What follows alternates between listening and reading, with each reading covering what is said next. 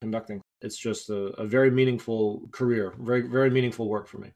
Hi, welcome to SoundBites from Home, a visual podcast featuring students, faculty, and staff from the Department of Performing Arts at American University. I'm your host, Andrew Brown, and today's guest is Matthew Brown, the director of the AU Orchestra and the AU Symphonic Band.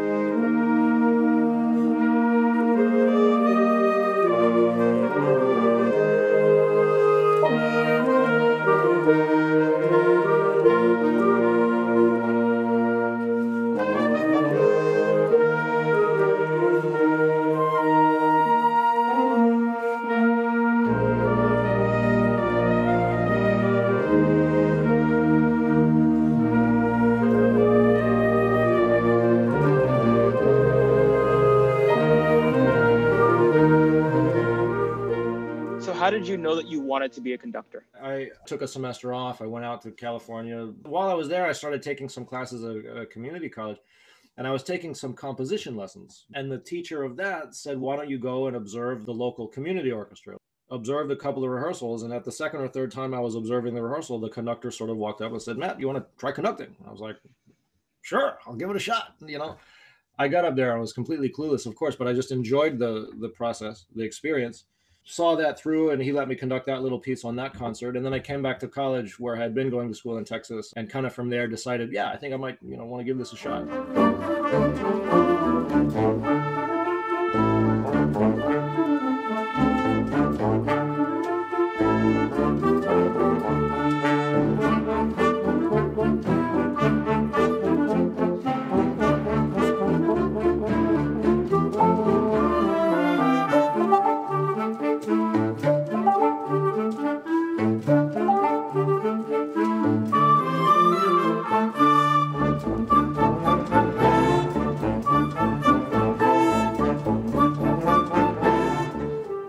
So what goes into the whole process of leading to conduct an orchestra? What do you need to know? What are you doing? In order to actually do the task of conducting, you have to have the ability to conceive in your mind how music should sound.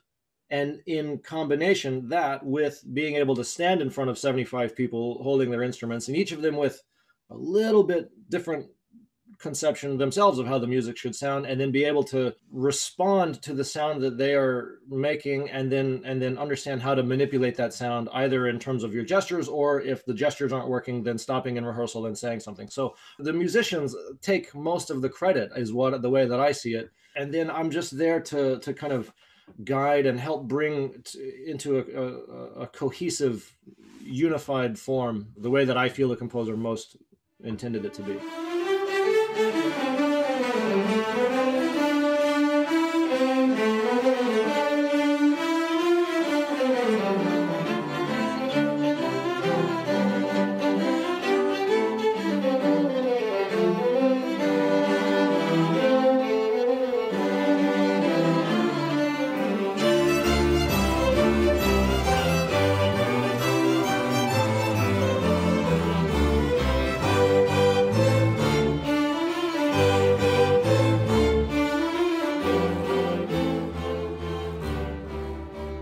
Now, I understand that you also do a lot of conducting kind of mentorship outside of American University.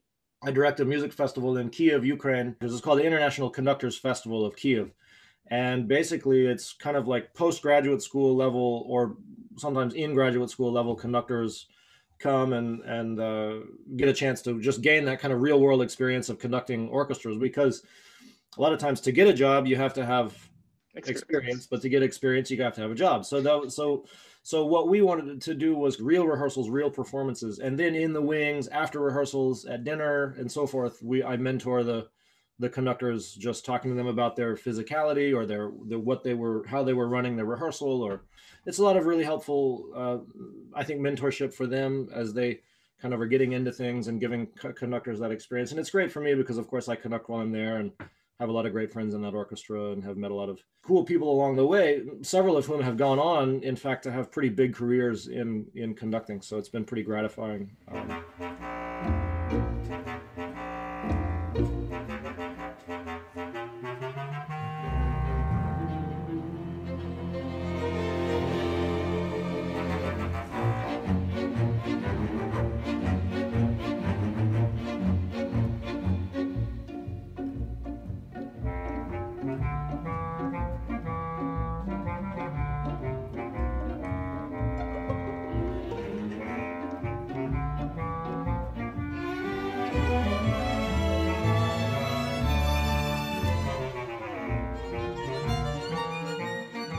how have you experienced putting things together in a virtual environment?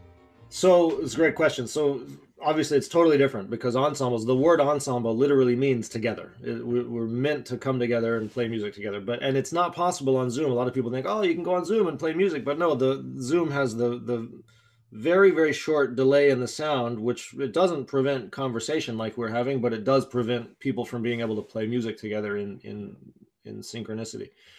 So what we've been doing all of last fall and now this spring is I'll create what I call starter tracks or play along tracks, and then I take that and I send that to all the musicians in the ensemble, and then they just record their tracks at home on their own time, one at a time, just listening to this common track. I say at the beginning, they clap after 4, 1, 2, 3, 4, and then everybody claps. And it's the visual of that clap that I load all the parts into a Logic, which is an audio platform, and I push play, boom, it sounds like the symphonic band or it sounds like the orchestra. Well, I think that's a great way to end this conversation. Thank you so much for taking the time to do this. Really do appreciate it. My pleasure, Andrew. Thanks a lot for having me.